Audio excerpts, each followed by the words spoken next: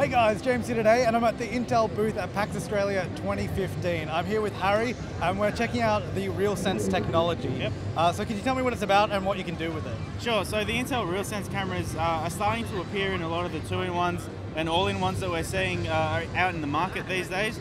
Basically what it is instead of a single camera which we used to have on the devices earlier, now we're seeing these RealSense cameras which are almost acting like the human eye. You've got two cameras that can actually perceive depth, and because of that we're able to actually create 3D models of people or of objects that we can then print through the devices like we've got here at the at PAX Australia.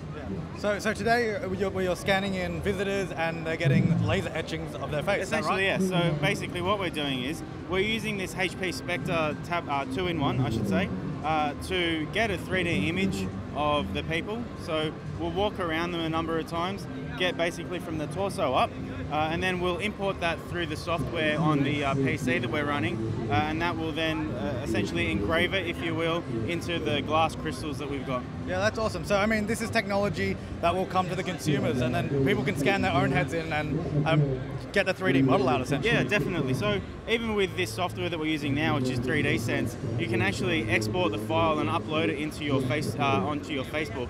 So then your friends can actually go and use that 3D model. So it's pretty cool, actually. That's awesome. I mean, thanks, Harry, for telling me about this technology, and thanks to Intel for bringing us down to PAX Australia 2015.